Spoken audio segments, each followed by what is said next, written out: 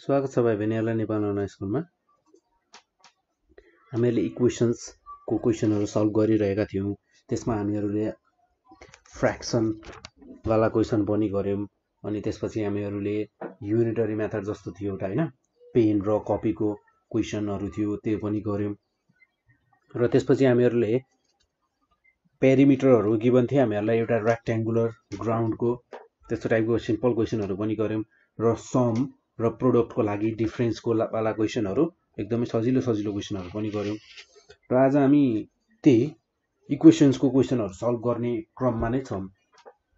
अब इक्वेशन्सको क्वेशनहरुमा तपाईहरुले सबैभन्दा धेरै जान्नु भएको क्वेशनहरु सुन्नु भएको क्वेशनहरु भनेको फादरको एज, सनको एज यति हुन्छ, अहिले यति छ, प्रेजेन्टमा यति छ र पहिले यति थियो, पछि यति छ र अहिले उमेर कति होला, के होला भनेर यस्तै टाइपको क्वेशनहरु सोध्छ भन्ने तपाईहरुलाई थाहा छ।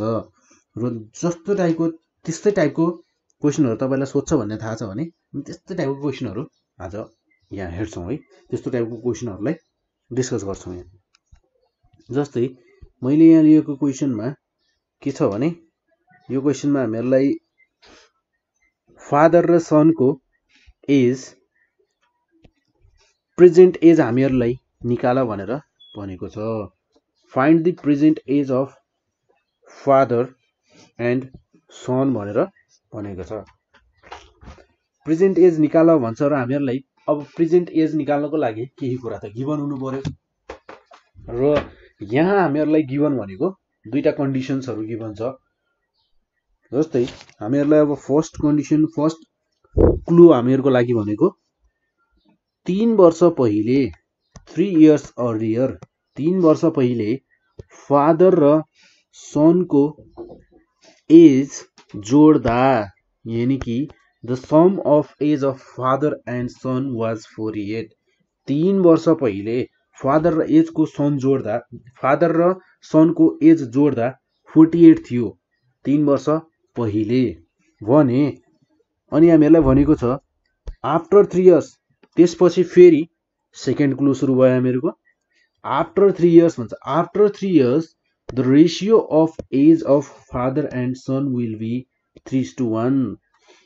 र त्यो पहिलेको एज अनुसार हामीहरुलाई अहिलेको एज थाहा छैन। पहिलेको एज, पहिले एजको जोड्दा 3 वर्ष पहिले एज जोड्दा 48 थियो भनेर भनेको छ। र त्यही हिसाबमा जाँदा अब 3 वर्षपछि फादर र एजको सन, फादर र सनको एजको रेशियो भनेको हामीहरुको 3:1 हुन पुग्ने छ भनेर भनेको छ।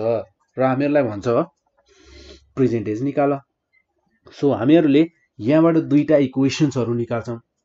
फर्स्ट कन्डिसनबाट एउटा इक्वेशन निस्किने भयो, सेकेन्ड क्लुबाट हामीहरुको सेकेन्ड इक्वेशन निस्किने भयो। यदि हामीले दुईटा इक्वेशन निकाल्न सक्यौं भने देन हामीहरुलाई दुईटा इक्वेशनहरु सल्भ गर्न त आउँछ। सो हामीहरु जस्तै अब हामीहरुलाई प्रेजेन्ट एज थाहा छैन भने late x be the present age of father. मैले यहाँ फादरको प्रेजेन्ट एजलाई x छ भनेर मानिदिएको छु। जस्तै यहाँ late x be the present age of father and y be the present age of सन भनेर भनेको छ। र यो क्वेशन अनुसार हामीहरुले यो क्वेशन अनुसार जाने हो भने हामीहरुलाई जे कुरा क्वेशनमा छ त्यही कुरा लेख्न गइरहेका छौं। अब के भनेको छ त हामीहरुलाई first clue 3 years earlier age of 3 years earlier भन्नुको मतलब अहिलेको एज x छ फादरको। 3 वर्ष पहिले कति हुने भयो त x - 3। र त्यसैगरी हामीहरुको अहिलेको एज सनको छ y र 3 वर्ष पहिले हुने भयो y - 3। र यो 3 वर्ष पहिलेको फादर र सनको उमेर अहिलेको टाइममा हैन, त्यतिखेर 3 वर्ष पहिले जोड्दा हामीहरुको निस्किएको थियो, रेकर्ड अनुसार निस्किएको थियो 48 भनेर भनेको छ। हामी यो क्वेशनलाई पहिले थोरै सिम्प्लिफाई गर्न सक्छौं। x - 3 + y - 3 = 48 x plus y minus 6 is equals to 48 मेरो minus 6 is equals to भन्दा उता जाँदा यानी कि हामीहरुको यहाँ लेफ्ट साइडमा छ राइट साइडमा जाँदा यो हुने भयो हामीहरुको plus 6 x plus y is equals to 48 plus 6 यो हुने भयो हामीहरुको x plus y is equals to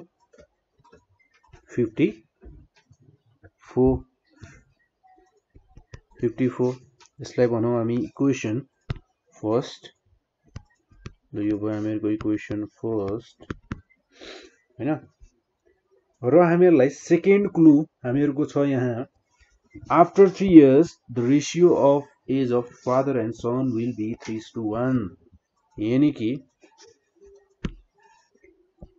also after 3 years the age of father will be x भनेको हामीहरुको अहिलेको उमेर x छ भने 3 वर्षपछि कति हुन्छ त x plus 3 then age of son will be after 3 years y plus 3 र 3 वर्षपछि रेशियो निकालिएको छ 3:1 हुन्छ भनेर हामीहरुलाई भनेको छ देन हामीहरु यसलाई क्रस मल्टिप्लाई गर्न सक्छौं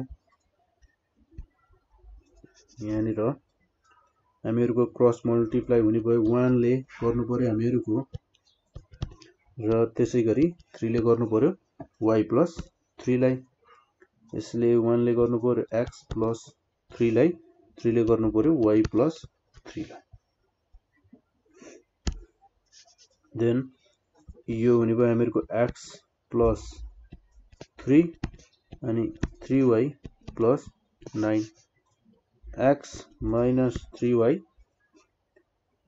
is equals to 9 minus 3 is equals to 6 यो हुने भयो हामीहरुको x minus 3y is equals to 6 र यसलाई भनौं हामी इक्वेसन सेकेन्ड हामीहरुको अब दुईटा इक्वेशन्स निस्किसक्यो हामीहरु दुईटा इक्वेशनलाई इजिली सल्भ गर्न सक्छौं एलिमिनेसन मेथड युज गर्दा पनि भयो र एउटाबाट कुनै एउटा अननोन भ्यालु निकालेर अर्को कुनैमा पुट गरेर गर्दा पनि भयो एज यु विश आफुलाई जस्तो सजिलो लाग्छ त्यस्तै गर्ने है र हामी गर्छौं यहाँ from equation first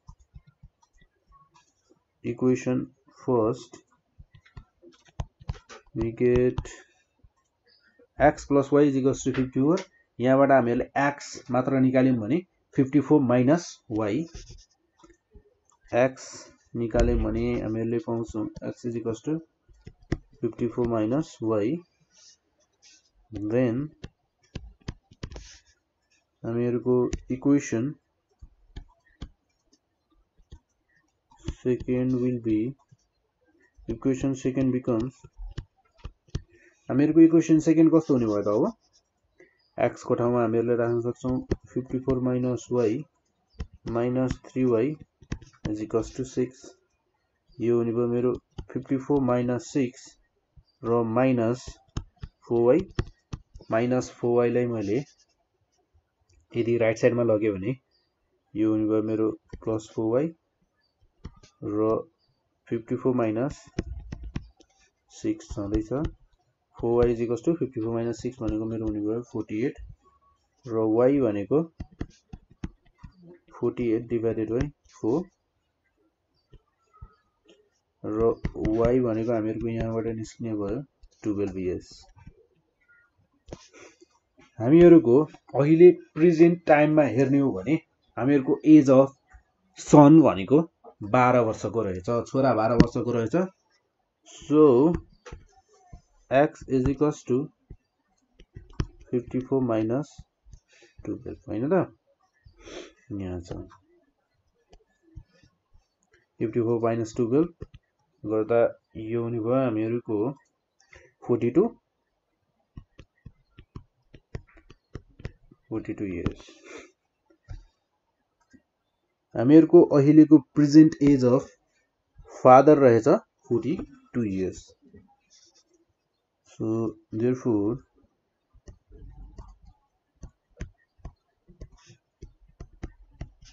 the present age of son is 12 years and father is 42 years. 42 years. जस्तै यो भयो हामीहरुको तपाईहरुलाई लगभग सोधिरहने यस्तो टाइपको क्वेशनहरु सोधिरहन्छ हैन. यो भयो हामीहरुको एउटा क्वेशन जुन तपाईहरुलाई सोधिरहने क्वेशनको टाइप भयो. र त्यसैगरी हामी यस्तै एउटा अर्को क्वेशन लिन्छौं. जस्तै यसमा फादर र सनको कुरा थियो भने अब हामीहरुको यस क्वेशनमा छ दुईटा स्टुडेन्टको कुरा. जस्तै हामीहरुलाई भनेको छ the ratio of present age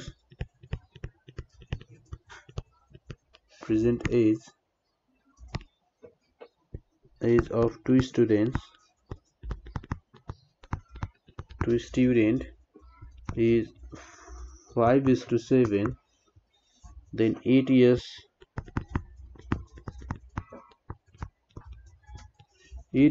earlier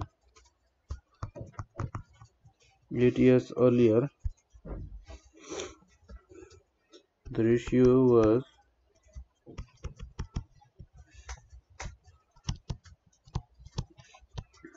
ratio of age was 7:13. Then find the present age of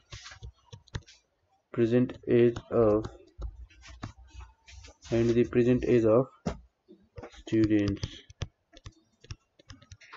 Find the present age of students. Students को present age कति होला भनेर सोधेको छ. हामीहरुलाई दुईटा स्टुडेन्ट को present age को रेशियो गिवन छ र तिनीहरुको रेशियो छ 5:7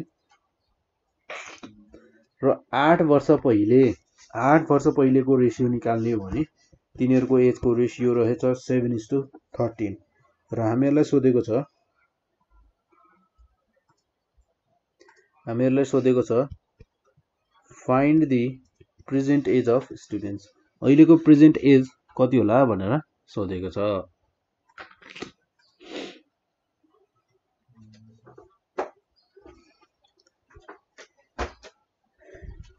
जस्तै अब हामीहरुलाई present age थाहा छैन भने लेट भनेर पहिले त present age लाई लेट मान्नु पर्यो. Here let the present age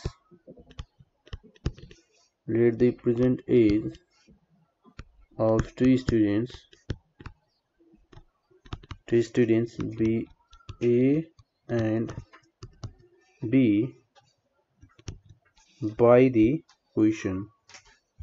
A and B र यहाँनिर हामी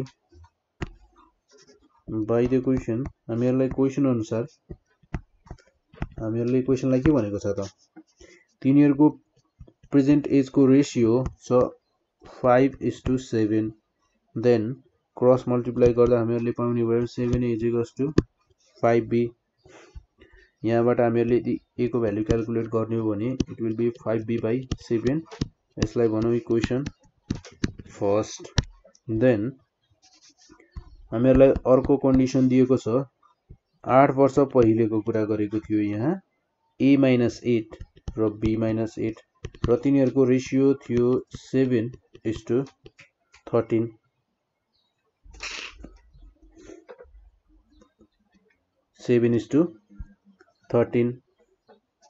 यसलाई भनौं equation second. Now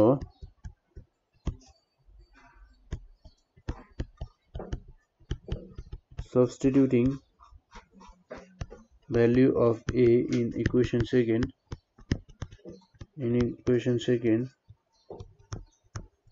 we get हामीहरुले यहाँबाट पाउँछौं यदि a को भ्यालु हामीले इक्वेसन सेकेन्डमा राख्यौं भने हामीहरुलाई यो इक्वेसन हुने भयो हामीहरुको 5b/7 minus 8 upon b/8 is equals to 7/13 र हामीहरु 5b/7 minus 8 मा LCM लिन सक्छौं 5b minus 7/8 is 56/7 upon b minus 8 then 7/13 यसलाई हामीहरु 5b minus 56 upon 7b minus 8 is equals to 7/13 र यसलाई हामी 7 ले b minus 8 लाई multiply गर्दियौ 7b minus 7/8 is 56 7/13 then अब हामी क्रस मल्टिप्लाई गर्न सक्छौं यहाँ त्यही 13 त्यसैगरी 7 ले गर्न सक्छौं हामीहरुले 13 ले गर्नुपर्ने भयो 5b minus 56 लाई र 7 ले गर्नुपर्ने भयो 7b minus 56 लाई र यो हुने भयो हामीहरुको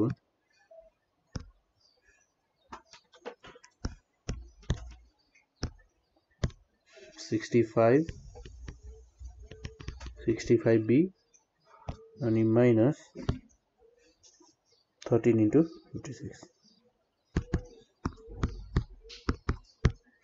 728 यो हुने भयो हामीहरुको 49b र 392 65b minus 49b गरौं र 728 लाई राइट साइड मा लिँदा यो हुने भयो हामीहरुको प्लस 728 minus 392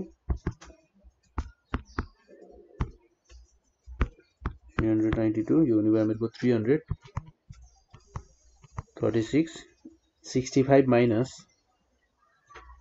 हामीहरुको 49 भनेको 16 हुने भयो 16b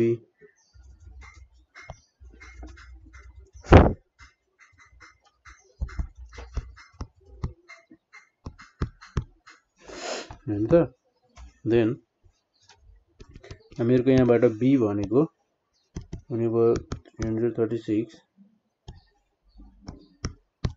यो हुने भयो हामीहरुको 336 divided by 16 भनेको हामीहरुको हुने भयो 21 yes यानी कि दुईटा स्टुडेन्ट मध्ये जुन हामीहरुको b भन्ने स्टुडेन्ट थियो त्यो स्टुडेन्टको एज रहेछ प्रेजेन्ट एज रहेछ हामीहरुको जुन दुईटा स्टुडेन्ट मध्ये एक जनाको रहेछ 21 वर्ष र b को रहेछ 21 इयर्स देन